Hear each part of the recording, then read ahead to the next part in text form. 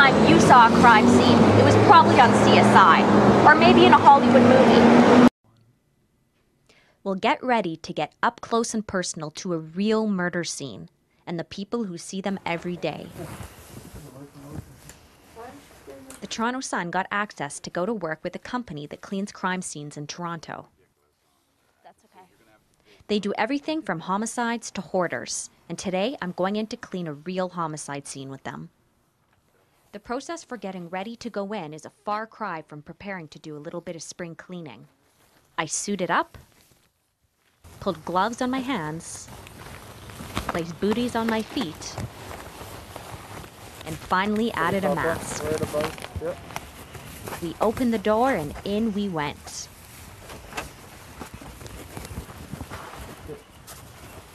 The cleaning techs were hard at work, and we learned about a few tools of the trade. Use it to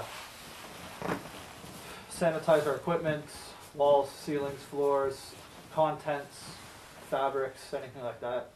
And then I tried my hand at bloodstain removal.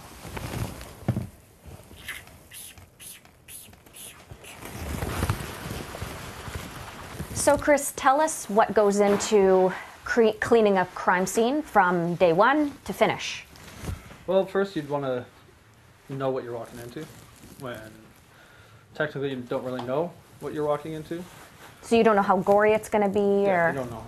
Like, Okay. unless our boss tells us exactly what it is, we usually go in blind. Okay. But, yeah, I have no idea what I'm walking into any day. So it could be blood, brain matter, needles, disease, I have no idea.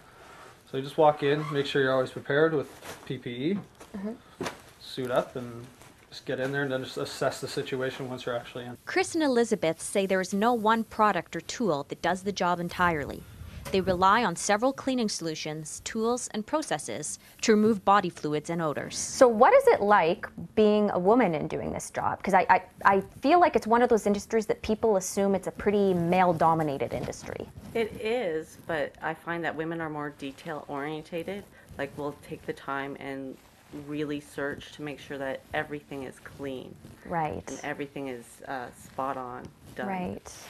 And you do some of the training for this job, as I understand. I do the WHMIS training. The women's training. WHMIS. Oh, WHMIS, sorry. WHMIS, okay. So what makes a good employee to you? Somebody that is detail-orientated, somebody that is absolutely dedicated to the job, somebody that likes the job, and somebody that, you know, doesn't mind getting up at 4 in the morning to go out on a call. What do you like about your job? The end result.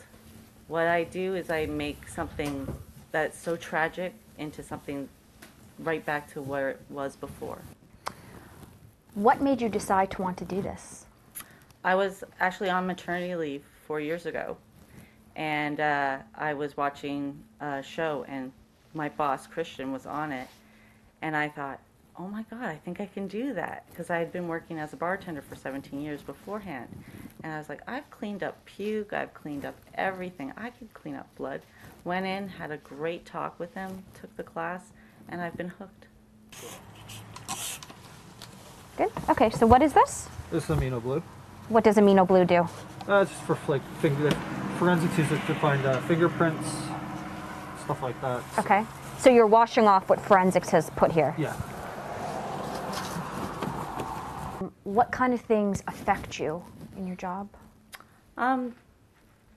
Basically, nothing really affects me. I try to stay away from doing like cleanup after kids because I do have a child of my own. So you mean anything where children have Yes. been tragically related? Okay. Yes. Okay. How has this job changed the way you see the world or people?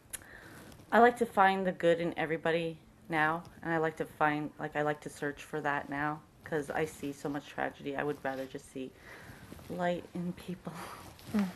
So it hasn't given you a real dismal perspective of the world? No. As you can see, crime scene cleanup is not an easy job.